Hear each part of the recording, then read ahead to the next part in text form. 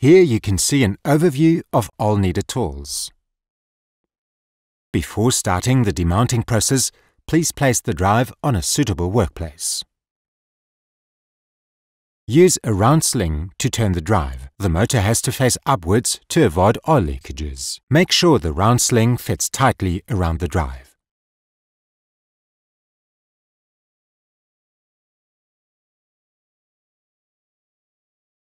Remove the round sling. Mount eye bolts on both sides of the motor. Please make sure that the screw threads are totally screwed.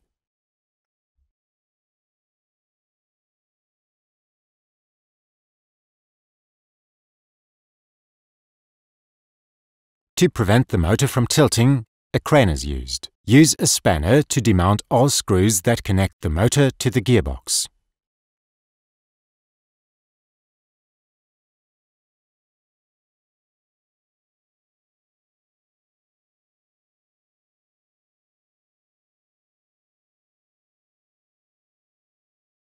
Lift the motor carefully. Take care of the gears. They may not be damaged. Here you can see a sound seal. Begin with cleaning the sealing surface with a towel. Remove further residues with a shaver. The sealing surface may not be damaged, and complete the cleaning process with using a surface cleaner.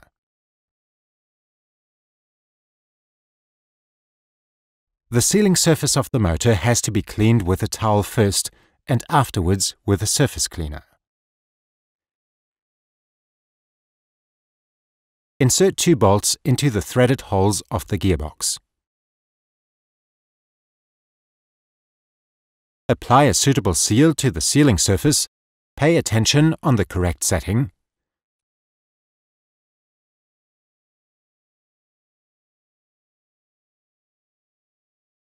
Let the motor down slowly.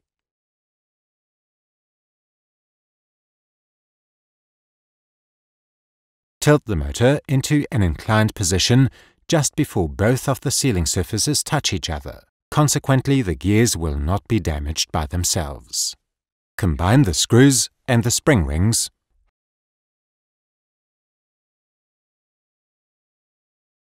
Hand tighten all screws that connect the motor and the gearbox.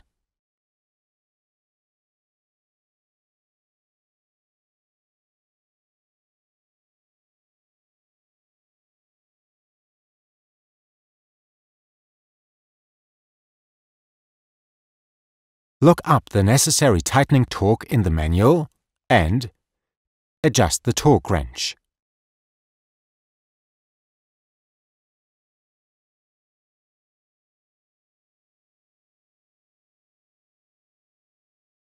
Tighten all screws crosswise with the torque wrench.